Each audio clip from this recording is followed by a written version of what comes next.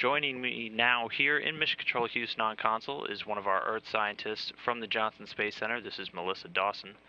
Melissa, thank you so much for being here today with me. And why don't you tell me a little bit about what your role is here at the Johnson Space Center? Well, I'm a crew.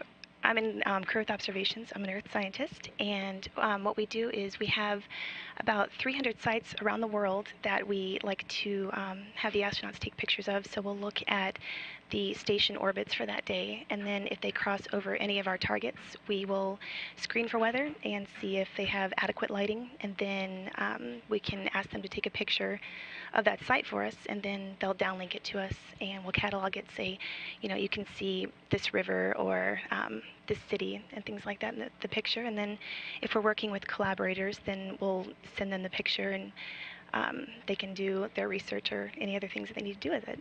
Okay, so what are some of the things you guys hope to accomplish with all of these Earth observations?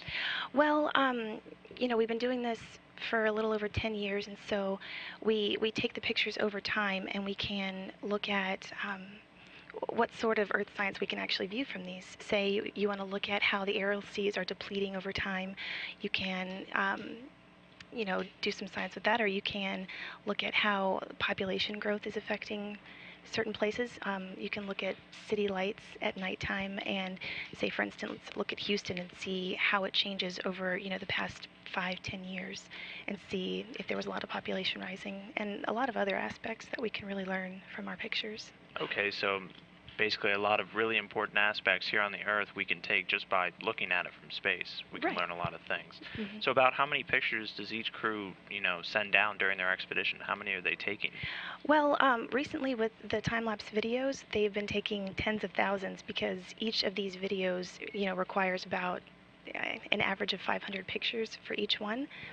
And so it's really it's upped a little bit, but now it's about tens of thousands. Tens of thousands, okay. Yeah. Well, why don't we talk a little bit about these time-lapse videos, and you're watching one now as this shows the station passing over the eastern coast of the United States. Now again, these are collections of images. These aren't actual videos, so the crew isn't just sticking a video camera out of a window. Right. Why are you guys using images instead of these videos? Well, right now, the cameras on board have much higher resolution than a video camera would, so we can capture a lot of other things from our videos if we use time-lapse photography. So instead of looking at a dim star field from a video camera, we can see actual constellations and the Milky Way, or we can see city lights brighter than ever, really, with these. So until we get more advanced video cameras on board, this is the best way to go. Okay. And about how long have you guys been making these time-lapse videos? And again, this is easily some of the most spectacular views we've ever had from the space station, and you came up with this idea.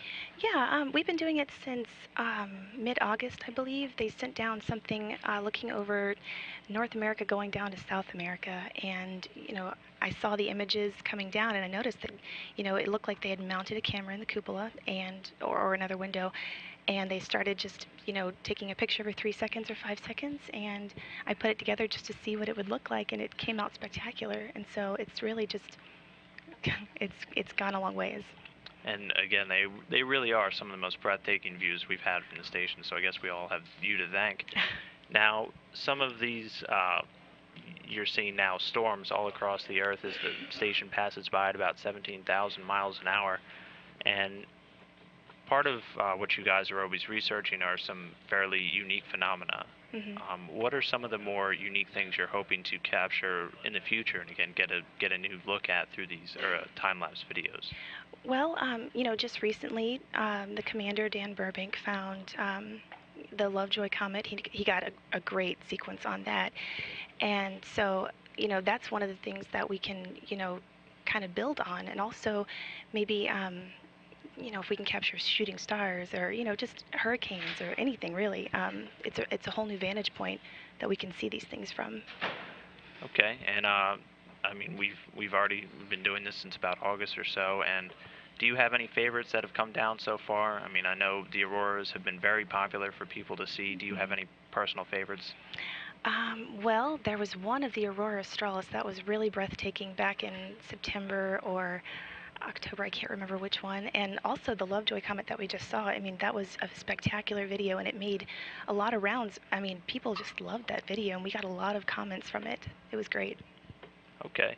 And I mean, kind of an easy question, since as you watch, you can see these are just gorgeous videos. Why do you think people are getting so excited about seeing these and asking about them? Well, honestly, it's a whole new vantage point for people to see these things. They don't get to see these things every day, and only astronauts get to see this. And so, people kind of get a sense of how it looks from up there, and it's breathtaking, the things that you can see from up in space. It really is, and that is one of the things these astronauts always struggle with, is just describing the views that they get to see. Right. And since they're such a select group, they don't get to always share it. And now we're finally getting the chance to share this with the whole world. Exactly. Yeah. Okay. Well, thank you, Melissa. It's been great having you on, and we really love the videos. We hope to see many, many more in the future. Thank you very much. Thank you.